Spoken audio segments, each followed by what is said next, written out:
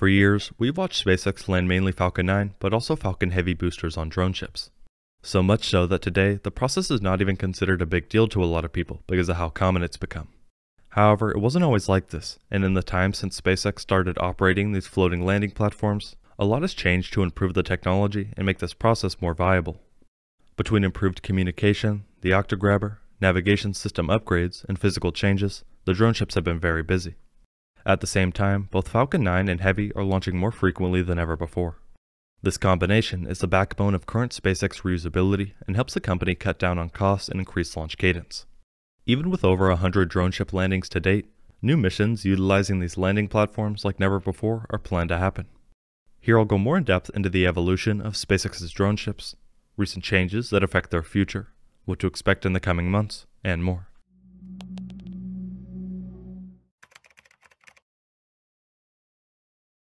Drone ships are a key component of SpaceX's objective to significantly lower the price of space launch services through the full and rapid reusability part of the rocket program. During any SpaceX launch, the company offers three options, depending on the launch requirements: landing on land, landing at sea, or expending the first stage, in order of increased performance and cost. Any Falcon flights launched into geostationary orbit or exceeding escape velocity require landing at sea or expending the first stage. Less demanding launches from Florida can return to landing zones 1 and 2 at Cape Canaveral Space Force Station, while less demanding launches from California can return to landing zone 4. To put in perspective the importance of these floating landing platforms, around 3/4 of recovered Falcon boosters land at sea as of 2022. An autonomous spaceport drone ship, or ASDS, is an ocean-going vessel derived from a deck barge, outfitted with station-keeping engines and a large landing platform, and is autonomously positioned while preparing for a landing. Currently, SpaceX has 3 operational drone ships, including Just Read the Instructions 2, or JRTI, and a Short Follow Gravitas, or ASOG, operating in the Atlantic for launches from Kennedy Space Center and Cape Canaveral Space Force Station, and of course I Still Love You, operating in the Pacific for supporting missions from Vandenberg Space Force Base. In addition to these 3 drone ships that make up the SpaceX fleet, there's a 4th that hasn't operated since the very beginning. Almost a decade ago, in October 2014, SpaceX announced that they had contracted with a Louisiana shipyard to build a floating landing platform for reusable orbital launch vehicles. Early information indicated that the platform would carry an approximately 90-meter by 50-meter or 300-foot by 160-foot landing pad and would be capable of precision positioning so that the platform could hold its position for a launch vehicle landing. The first ever drone ship was completed and soon named Just Read the Instructions. The landing location for the first landing test was in the Atlantic, approximately 320 kilometers or 200 miles northeast of the launch location at Cape Canaveral, and 266 kilometers or 165 miles southeast of Charleston, South Carolina. However, in January 2015, during repairs to the ship following the unsuccessful first test, Musk announced that they were creating a sister ship planned for West Coast launches to be named Of Course I Still Love You. The first Just Read the Instructions had 2 landing attempts, both of which were failures. It was eventually retired in May 2015 after approximately 6 months of service in the Atlantic Ocean, and its duties were assumed by Of Course I Still Love You. The former ASDS was modified by removing the wing extensions that had extended the barge surface and the equipment, thrusters, cameras, and communication gear that had been added to refit it as a drone ship. These items were saved for future reuse. Years later, Elon Musk announced plans for an additional barge, a Short Follow Gravitas, to support East Coast operations, but the build of the drone ship was delayed, and instead JRTI was moved to the East Coast and began operations in June 2020. By now, Of Course I Still Love You has attempted 71 launches with a record of 63 successes and 8 failures. JRTI has had 51 successes and only a single failure, and ASOG has had 36 successes and not a single failure. Together, these 3 modern drone ships have around a 95% overall success rate, which has only gone up over time. Normally, a tug is used to bring the drone ship to its oceanic position, and a support ship stands by some distance away from the crewless landing platform. Following landing, technicians and engineers typically board the landing platform and secure the rocket's landing legs to lock the vehicle in place for transport back to port. The first stage is secured to the deck of the drone ship with steel hold-downs welded onto the feet of the landing legs.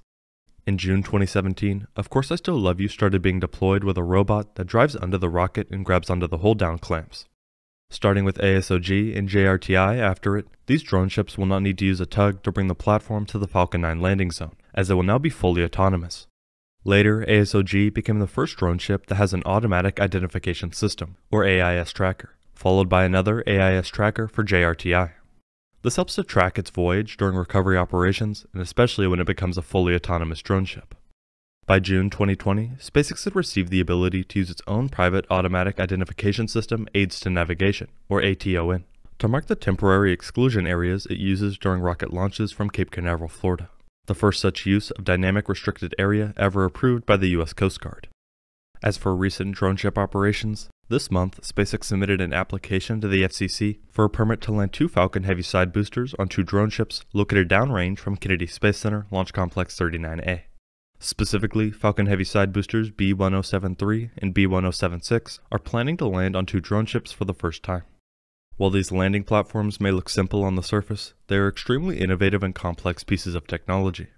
They rely on precision positioning, originally slated to be within 3 meters or 9.8 feet even under storm conditions, using GPS position information and 4 diesel-powered azimuth thrusters. In addition to the autonomous operating mode, the ships may also be telerobotically controlled. The thrusters are hydraulic propulsion outdrive units with modular diesel hydraulic drive power units manufactured by Thrustmaster, a marine equipment manufacturer in Texas. The returning first stage must not only land within the confines of the deck surface, but must also deal with the ocean swells and GPS errors. SpaceX equips the ships with a variety of sensor and measurement technology to gather data on the booster returns and landing attempts, including commercial off-the-shelf GoPro cameras. While drone ships have and will continue to provide SpaceX both cost and time savings, ideally, the company lands boosters on land. This process takes out different variables that often delay launches and also saves money. Recently, with the AX-2 launch, we saw the first attempt by the company to land a Falcon 9 booster during a crewed mission on land rather than a drone ship. To do this, they used some of the margin left over to return to the launch pad. In the future, we can expect even more missions like this. At the same time, there will practically always be a place for drone ships on missions where the booster will not have the opportunity to get back to land, even if it used every ounce of propellant. Focusing on the future, SpaceX might not be the only company using drone ships. Last year, reports came out that Blue Origin will use the same contractor as SpaceX did to modify a large drone ship for landing its New Glenn rocket's first stage. This comes after the company scrapped its large cargo ship, which was the original plan. Instead, we might see more drone ships that look very similar to SpaceX's. SpaceX has been using drone ships for years now with impressive results.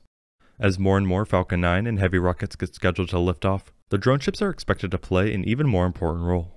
We will have to wait and see how it progresses and the impact it has on the space industry. Thank you very much for watching.